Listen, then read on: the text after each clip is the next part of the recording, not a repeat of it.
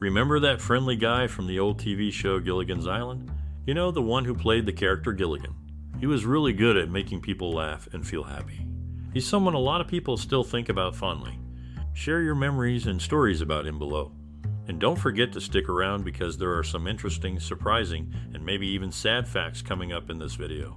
In the mid-20th century, a young man from New Rochelle, New York, embarked on a journey that would lead him to become a beloved figure in television history. Born into a tight-knit family, he discovered his love for acting early on and pursued it with determination. His path to success included stints in local theater during high school, and later refining his skills at Loyola University. Serving in the United States Army not only taught him discipline, but also provided opportunities to perform for fellow troops, solidifying his passion for entertainment. After his military service, he transitioned to television, landing roles that would define his career. His breakthrough came with a character named Maynard G. Krebs, showcasing his comedic flair. However, it was his portrayal of a hapless castaway in a show set on a deserted island that truly propelled him into stardom. The television series became a sensation, capturing the hearts of audiences across the nation and securing his place in pop culture history. His early experiences, family support, military background, and memorable roles all contributed to his success in the entertainment industry. His impact as an actor continues to resonate with audiences, a testament to his talent and dedication. And thus, his story serves as an inspiration to aspiring actors everywhere. In the late 1950s, he acted in a show called The Many Loves of Dobie Gillis with Dwayne Hickman. Even though they were in their 20s, they played teenage characters. Interestingly, Dwayne Hickman was actually his classmate at Loyola Marymount. The funny exchanges he had with Alan Hale Jr. in Gilligan's Island were inspired by Stan Laurel and Oliver Hardy, the famous comedy duo. This made the show more enjoyable for everyone, blending old-fashioned humor with modern storytelling. The humor and camaraderie he brought to the screen still make people laugh today. This story, including some behind-the-scenes tales, gives us a peek into how these characters were created. In a popular TV show, he played the main character alongside a Hungarian actor named Janos Prohaska. There was even an episode where the show crossed over with Scooby-Doo. This connection might be funny because one of the Scooby-Doo characters, Shaggy, was based on a character he also played.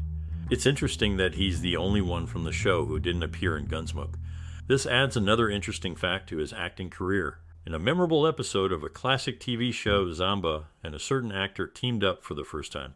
Later, they joined forces again on another well-known series. He faced some tough health issues in the mid-2000s, having surgery for heart problems and then dealing with cancer. After his surgery, he took a step back from acting to focus on getting better and spending time with his family. Despite his health struggles, he stayed positive and cherished every moment with his loved ones. He was loved by fans all over the world for his roles on TV, which brought joy to many. His warm personality and talent made him a favorite in the entertainment world. His life story serves as a reminder of how one person's work can touch the hearts of so many people.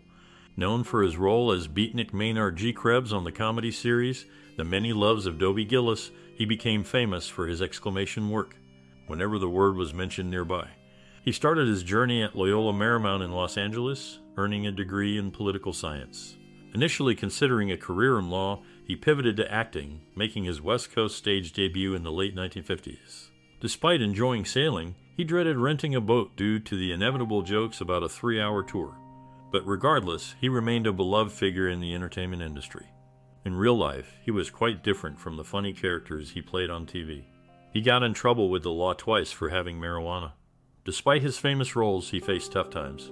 When he played Maynard G. Krebs, he had to learn a lot about beatniks. He spent time in LA's coffee shops and hangouts to understand the culture.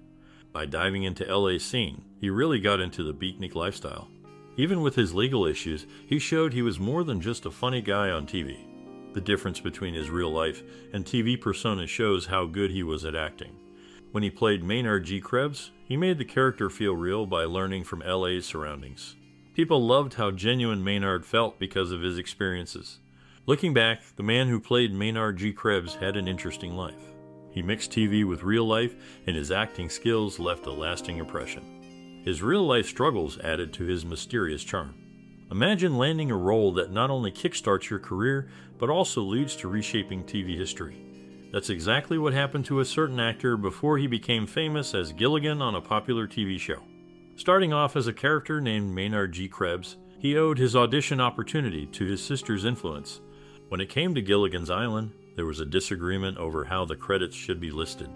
One cast member insisted on being last, sparking a demand for fairness from our actor, which eventually led to a significant change in the show's opening credits. This change wasn't just about who got top billing, but about recognizing the entire cast contributions equally.